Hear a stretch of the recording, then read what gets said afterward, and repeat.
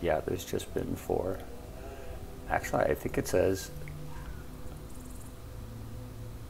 is that wolves? Is that wolves? Yeah, so actually I said I was going to talk about BlackHat because I'm in Vegas. That's where I live currently. It's not typically where I've always lived. In fact, I'm actually from the Bay Area, but I have been in Vegas for a couple of years. And one of the few, to me, in my opinion, one of the few perks of being in Vegas is you get to go to Security Week much more easily, so I have my pick. And this year, like traditionally, I've always done like Defcon and BlackHat. This year I wanted to do BSides instead, so I've got kind of a different schedule than I usually do. Let me switch over to where that is. Yeah, so, all right, let's take a look at BlackHat this year. What's up with BlackHat this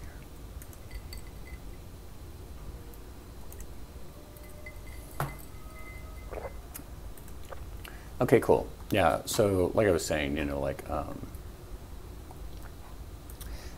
it's Security Week. They call it Security Week. Air quotes. Oh, you can't see air quotes because my hands are light colored, and then with the thing, I have to put it on. There we go. Air quotes. That looks like boob quotes. Boob quotes. Security Week.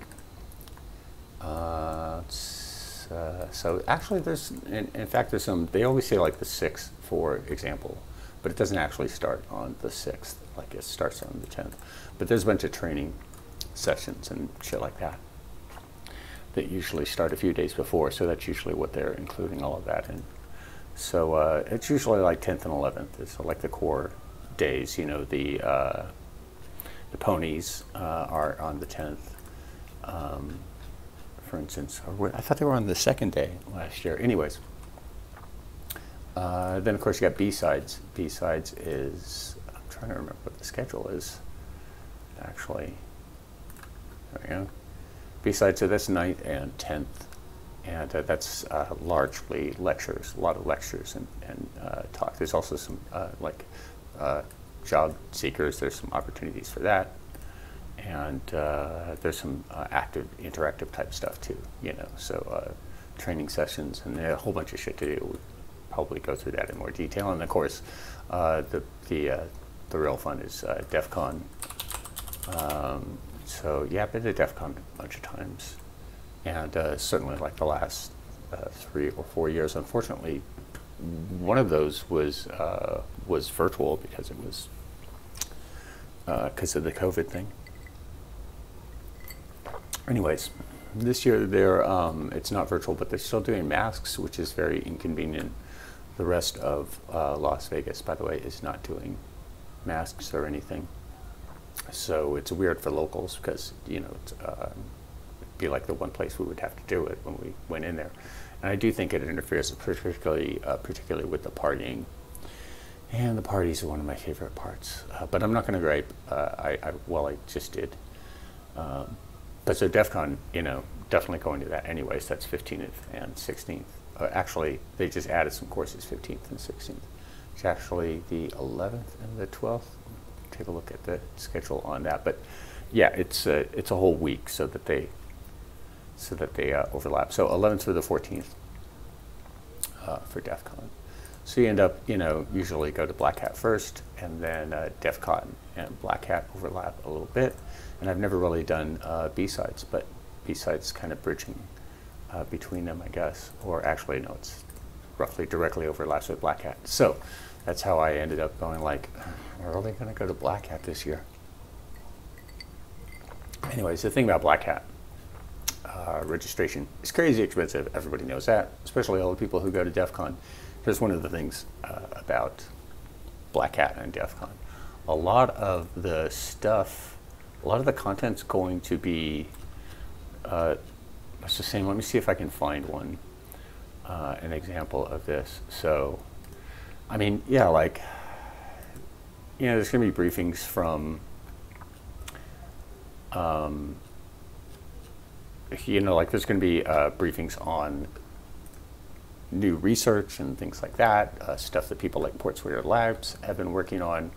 You know, the kinds of stuff that they want to, you know, their new lines of research. So why am I beating around the bush? So yeah, exploits, avenues of attack, attack surfaces, new attack techniques and technologies and stuff. That's the stuff that you're really, for me, that's what I'm going for. That and the parties.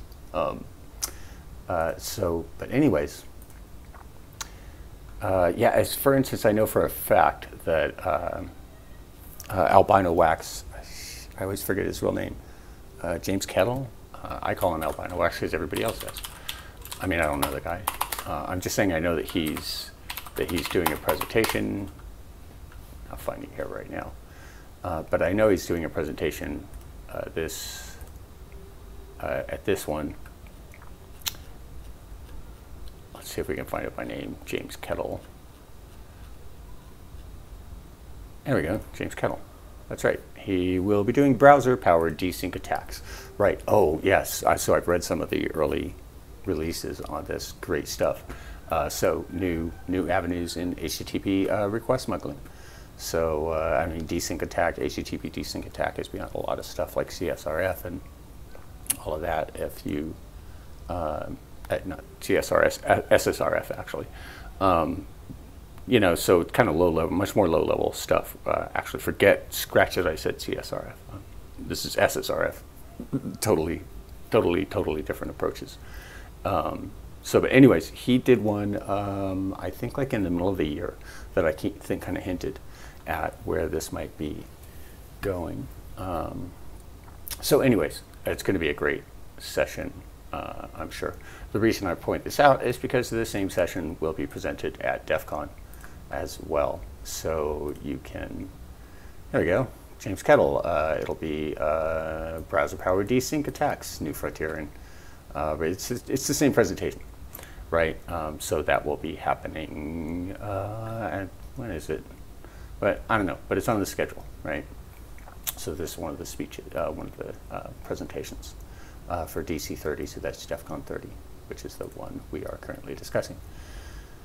So that's what I was saying. A lot of the, depending upon what you're after, you're going to find that a lot of the content, you know, is at both presentations, and why not? It's the same audience, the same people want the same stuff. So I mean, it would suck if you went to BlackHat and you were like, oh, we didn't think that, you know, we should let you know about new HTTP desync attacks. You'd be like, what the hell? Yes, no, I definitely want to know that. And ditto with the DEF CON crowd. So James Kettle is going to give the same presentation at both. But there's a bunch of other stuff. Okay, I actually, so when I was saying, like, I was like, this year I'm going to go to BSides. That means it kind of very much overlaps with core BlackHat days. So I guess I'm not going to BlackHat, question mark? So that's where I started asking myself, well, exactly what is it that I get out of BlackHat anyways? I don't really care about the swag or anything like that. Ironic for someone wearing a BlackHat t-shirt from last year, but I don't really like spending money on t-shirts. I usually wear dress shirts. So yeah, all my t-shirts are free business t-shirts. Anyways, usually I go because corporation's paying for it, and the tickets are not cheap. That's what I was saying before. Like, if you want to, you know, if you want to compare like the audiences of BlackHat and DEF CON, that's one of the things that distinguishes them, is that the audience of BlackHat has more money because it's expensive to go to BlackHat, and DEF CON's like $400 or something. It's doable. Because I have this, I also have another comparison. That's comparing the different the features that you get for the different options, and these are the prices. Okay, so yeah, I mean, like, so this is a place where all the vendors have their stuff. That's the business hall, right? And if like people looking for like USB chargers or whatever for free, like free t-shirts, that's where you get that stuff. And obviously vendors are showing there. So that can be handy if you're looking to deep dive into some product that you might be speccing out for the company that you work for. which is a lot of times what I have ended up going to the business center for. So, you know, like if you're like, oh, this is the one that I wanna, that I really hope we choose, and you might go to a couple extra sessions so that you get better informed with that product, so that not just so that you can tell your bosses, you know, oh, like this is the one we should choose, but you know, also so that you can think about it better in terms of how you deploy it. How do I think about this from an engineering perspective? That kind of crap. So that's the business hall. That's where all that crap happens. So you can get a pass just to that. There's like a free pass to the virtual business hall. I don't know why I would need that. Can I just go to the company's websites? It seems like it's the same crap. But you can get an in-person pass for just the business hall for $600. That's still, I mean, that's a lot compared to Defcon, right? Defcon, you get everything for was it $350 or $400? You do have to stand in line the first day to get your tickets. Anyways, so I never got a business pass before because usually the company's paying for it. And when you get the company to pay for it, you just have them register it early, and you know it's a few $1,000s, right? So I don't think I've ever paid for full BlackHat myself out of pocket. Sometimes if you're working with a vendor and you ask them early enough, you get them to give you a business pass because they get some allocation of them too, which can be nice. Last year I got a vendor to give me a couple, so I could bring a date. Anyways, well, it does say, I was going to say, so that's why I have this page up. It does say with the business pass you do get access to the keynotes and the features, and like I said, I never had to look at this matrix before and compare what access you get to what. I either was going to BlackHat and a corporation paid for it, or I was not going to BlackHat. So I never wondered what this was, like features, right? Business hall, I was just saying what that is. So, and there are a couple of other interesting things that happen in the business hall too. There are a couple of minor competitions, but nowhere on the level of Defcon. Defcon's like a full-on hacking fest, right? It's more like cybersecurity as business fest. But so this part, I already described what it is in the keynotes, and I'm thinking, actually I'm not 100% sure. No, okay, that would include like just the beginning and closing keynotes for sure. Features, that's what I was saying. I never had to wonder what the hell features are. What is this? Because it's checked over here. I'm like, okay, so this may be the deciding factor of whether or not I'd buy a $600 pass that overlaps with BSides, right? That I'm already scheduled for. So what are features? Well, it's here on the website. Get a section, features. Arsenal, this is kind of cool. There's a couple of times when I've seen things that were just, this is basically demo day for new rising stuff. And it covers the whole range. So you'll get like research level crap from, not crap, but research level stuff from some, you know, like college team or whatever that doesn't really have a product yet, or sometimes like some open source framework, some small group will be demoing or something. Once in a while I've seen stuff demoed in these sessions that, you know, over the next couple of years really does become something. So it can be useful. Usually I stop in, see if there's, you know, what cool stuff is happening. A lot of this stuff also, if it's, you know, especially if it's community driven or open source stuff, it'll end up in at Defcon anyways. So like I said, a lot of this overlaps with Defcon quite a bit, and it's a questionable value. Business hall I previously described, like I said, if you need, you know, t-shirts or whatever, get that there, or if you specifically want to demo something that you're thinking about buying in the next quarter or so, or that you may have to have an engineering discussion about, then that's where you go for that. It's very spammy, so like, you know, especially if your name is attached to I always try to put my name, the company I work for, as undisclosed. No matter where I work, I just say it's undisclosed. Because otherwise they'll get really specific, and, you know, you get very focused marketing efforts. That can be good. They'll give you tickets to their parties or whatever, stuff like that. So anyways, I don't know what this is. Dark Reading, it is true. Dark Reading runs a live stream of interviews at the convention every year. I don't know. I mean, you watch it on the screen while you're eating a free sandwich. It's pretty much the thing. I've never gone to this before. I've never read this page, never looked into the features section before, so I didn't know. But apparently on the first day, if you don't know what to do at BlackHat, there's a session where somebody goes through all the stuff that you should do at BlackHat. That's interesting. I know about the Innovation Spotlight competition. Yeah, there's actually a store where you can buy stuff, hoodies, that kind of thing. Okay, one thing's really cool, the BlackHat Network Operations Center. Let's see if we get some pictures. And basically every year it's it's assembled out of, like basically sponsor stuff. I mean, maybe that's unfair characterization, but in my experience, like the whole technology stack it'll all be what sponsors are pushing, right? And that makes total sense. I'm not like dogging it or anything. It's just that there were times that, like me and coworkers, we go to, so anyways, this is the NOC. You can go there and you can visit it. It's the Network Operations Center for BlackHat, and it's lots of fun to see what's going on. They have this at Defcon too. But anyways, I just noticed there's like a stuffed monkey or something over here with weird sunglasses on. But anyways, yeah, I mean, like, I remember one year I went through with some friends of mine, and I was here, it was a couple of years ago, and was it Rapid7? No, it was RSA NetWitness, it's SIM, I'm doing the air quotes again. A SIM was very heavily represented, very obviously and heavily represented in the NOC technology stack, i.e. they had, like visualizations up front and stuff like this. This might actually be it. No, that's not NetWitness. And you see how there are the sponsors down here, right? These are the sponsors for the Network Operations Center, part of the project. Sorry to out you, dude. Anyways. And so anyways, like I was saying, a couple of years ago, I went there with a couple of friends.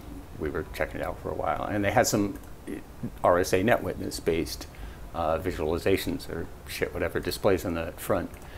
And we were like, first of all, it takes way too long to do that in RSA NetWitness, and the visualization is not particularly actionable. Like, it's not really usable. You guys know what I'm talking about if you've been in the business for a while. This is all Flash, and this is not what I'm talking about. Sometimes you will see stuff, it's just all Flash and no substance. The reason I know this stuff is not just Flash and not substance is because they're actually like using it to work on stuff, except maybe the picture of Fozzie Bear up there. But anyways, so I mean, yeah, this stuff is, at least at a high level, is somewhat usable. This is what real work looks like down here in the corner. Okay, it's a lot less fun to look at visually. So this is the real work being done. Anyway, so we were looking at, we saw these RSA NetWitness visualizations or displays or whatever, and we'd been getting like pitched hard from RSA NetWitness in that year. So we were like, oh, okay, it's a big marketing push, and so that's why they're there, because we wouldn't have used anything like that. It was just the kind of thing that you look at it and you go, I just don't see how this helps me get my job done. Anyways, that's the NOC. It is fun anyways, because you get to go check it out.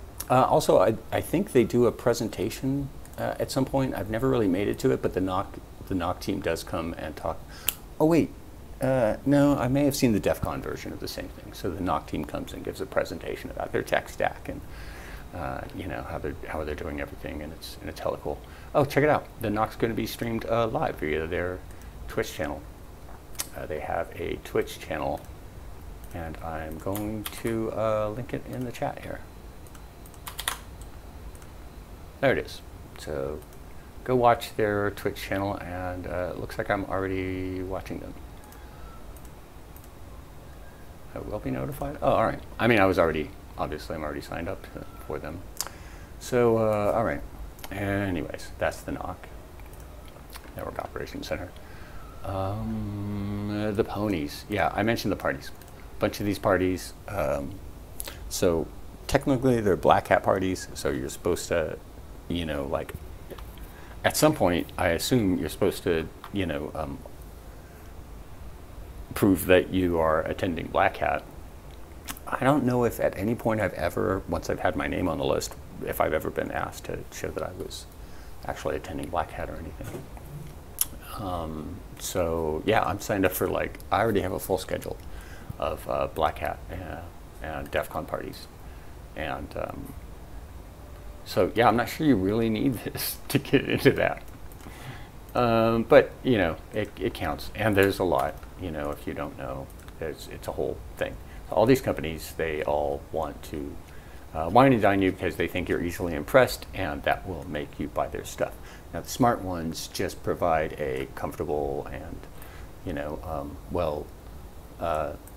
socially lubricated and you know, tasty treats to keep you hanging around so that you will look at their stuff and talk to their people. So I think I'm set up for something at Dark Trace, because to tell you the truth, I actually kind of am interested in their shit. Plus they have one of the best restaurants in the Mandalay Bay. And a Hacker One, yeah, definitely, always for sure a Hacker One. And I think No Name. One of these ones is working in something interesting. It might not be here. It's doing something interesting in the overlap of AI and machine learning and SIM. No, not SIM, pen testing, actually.